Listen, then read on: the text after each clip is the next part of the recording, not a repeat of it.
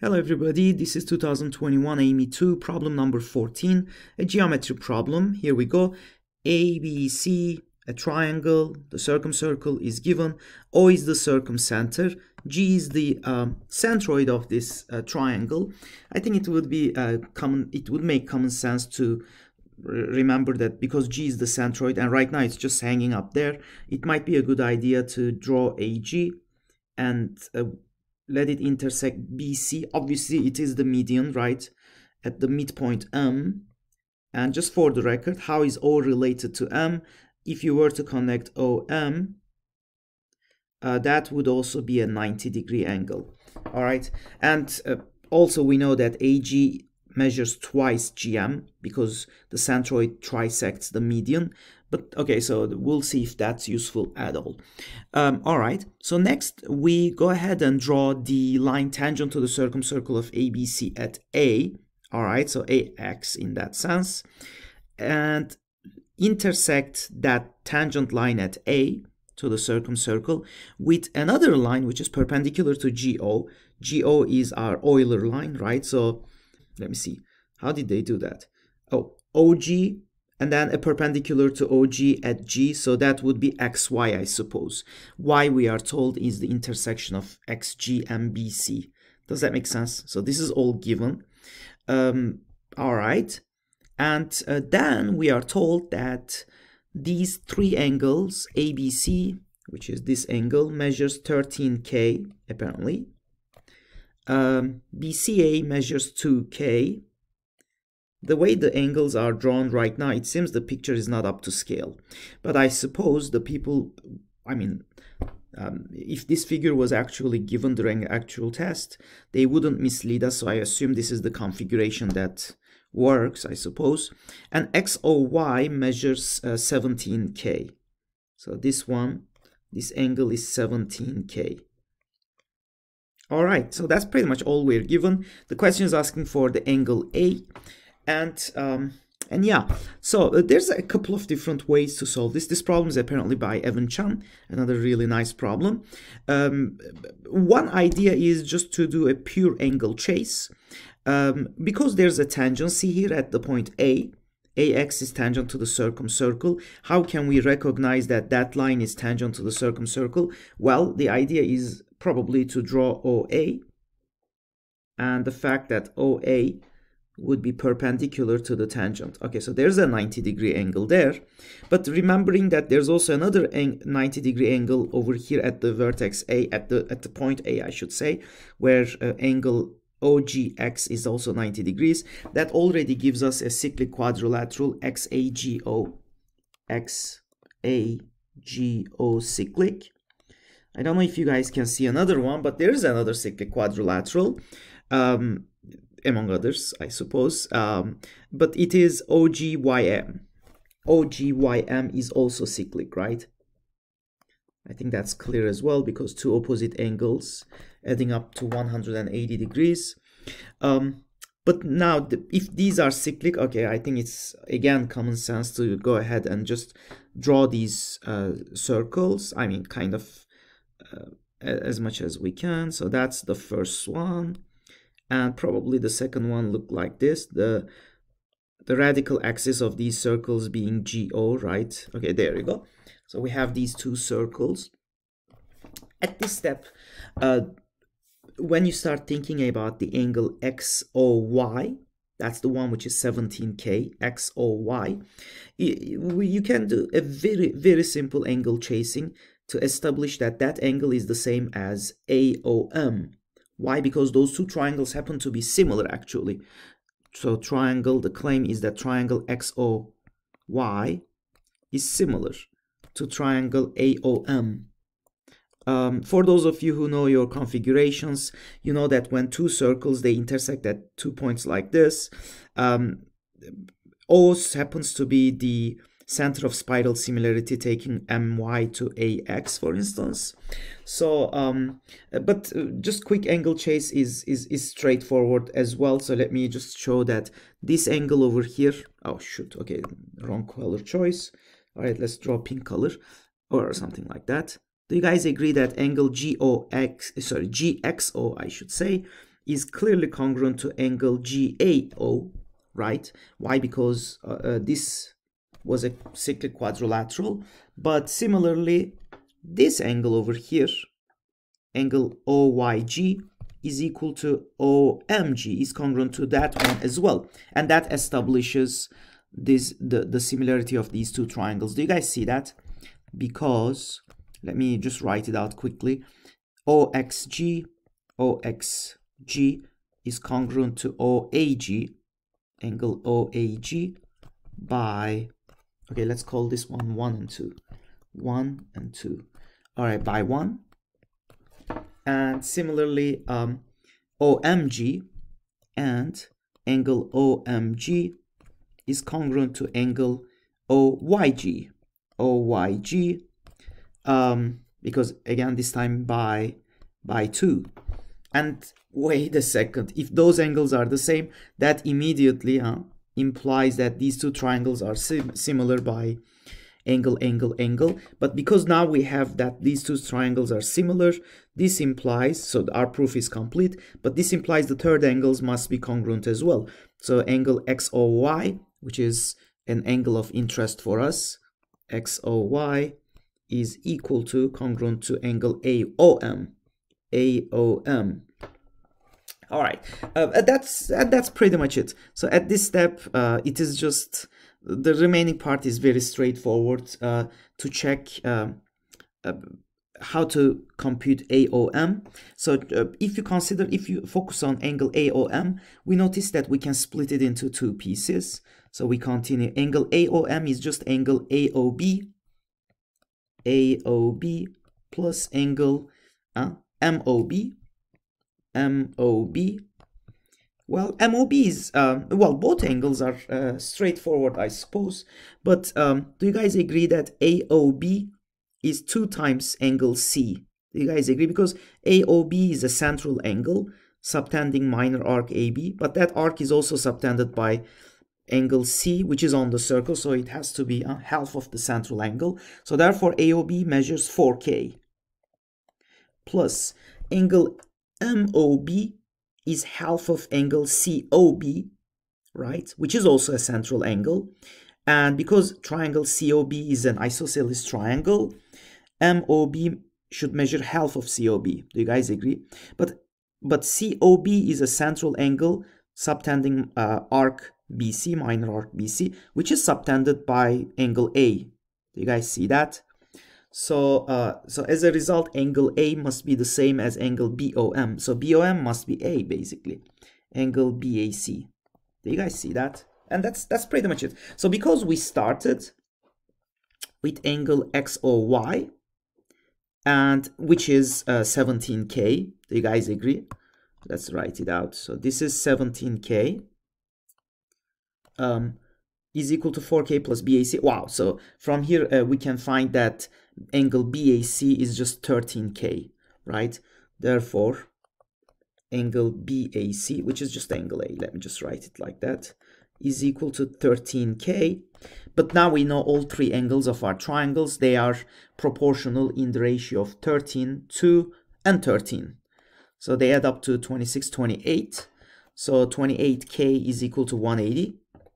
Let's just write it, right? So the angles A, B, and C, they are related in the ratio of 13. B is 13, and C is a 2.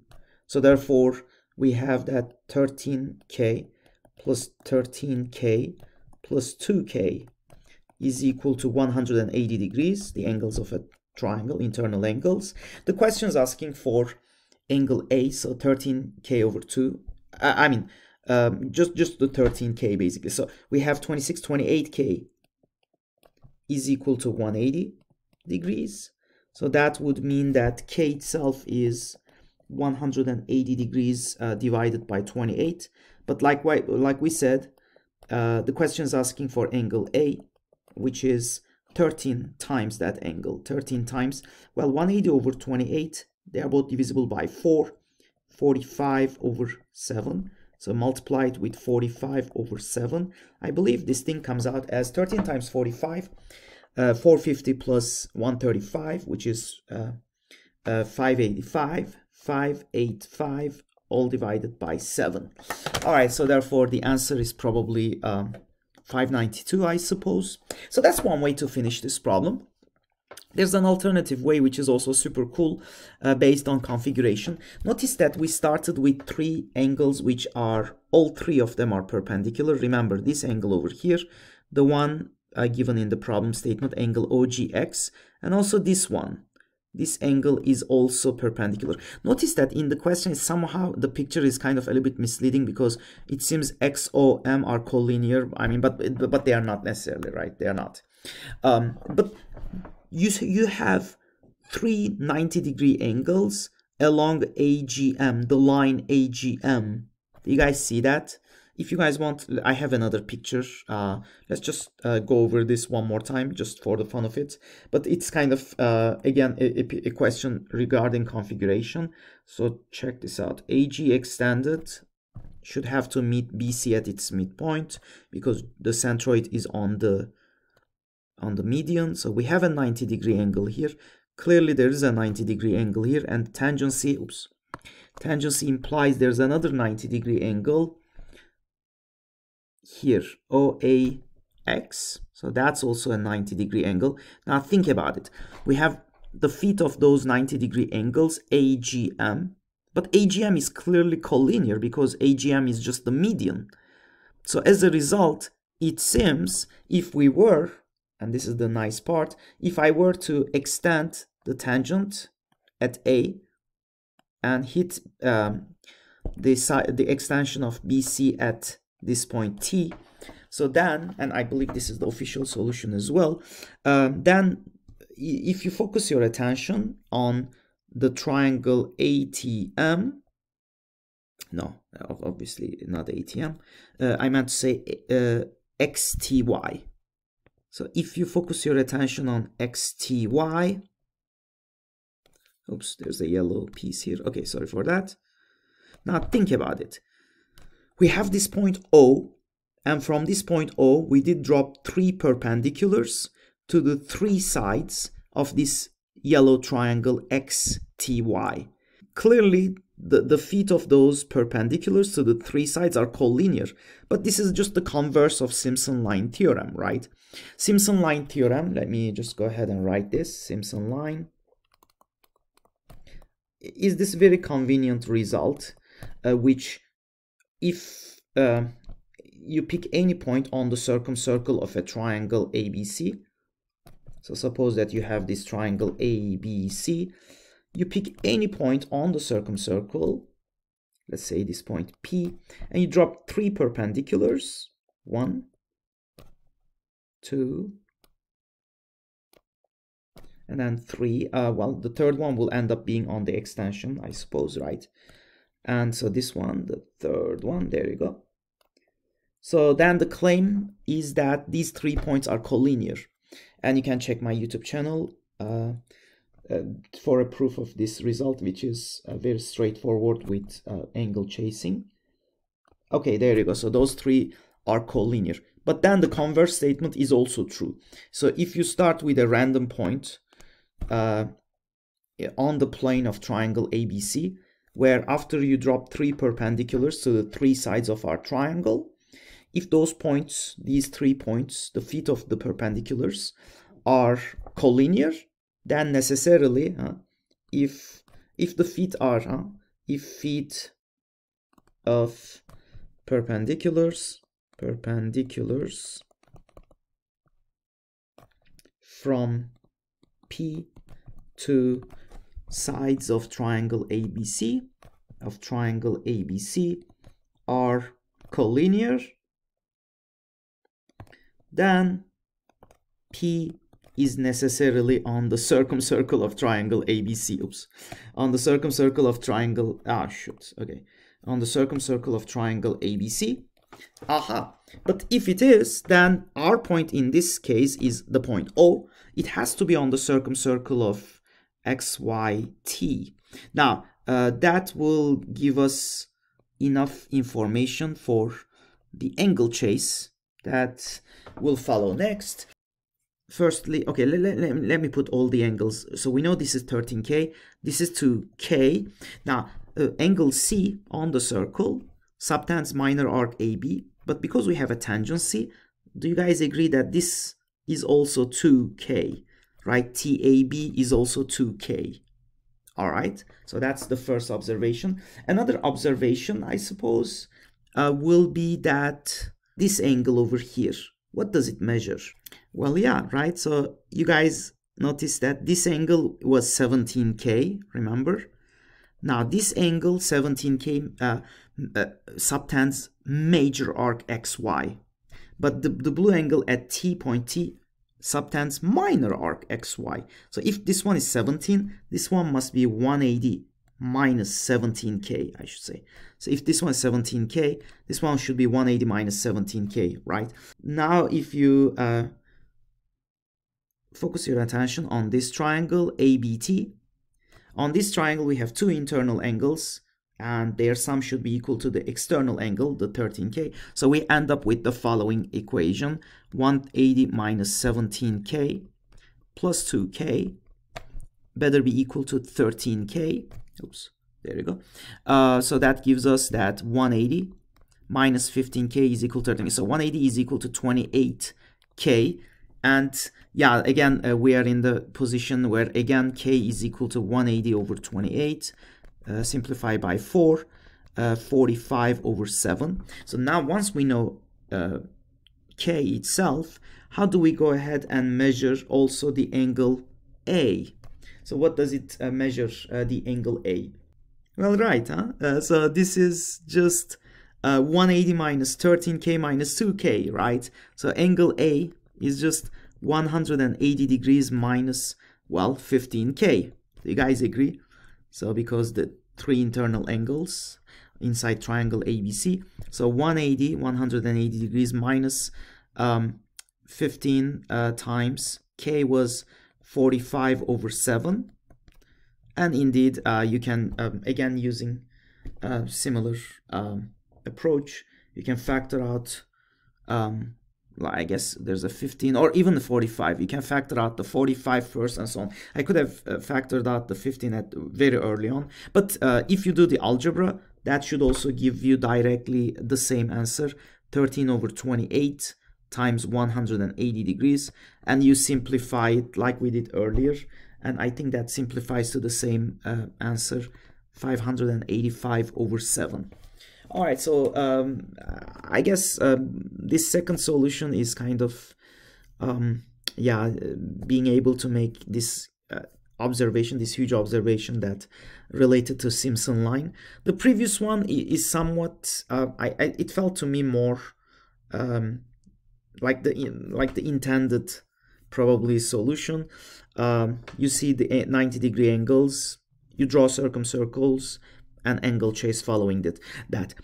Like I said, if you've seen this configuration previously, you would, yeah, so the configuration, I mean, the spiral similarity configuration where we have this triangle XOY, this yellow triangle, being similar to this triangle.